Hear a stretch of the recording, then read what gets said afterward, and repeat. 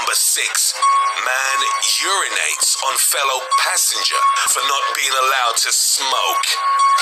An Algerian man was arrested in February 2016 on arrival of his flight after causing a fight on the plane and urinating on another passenger.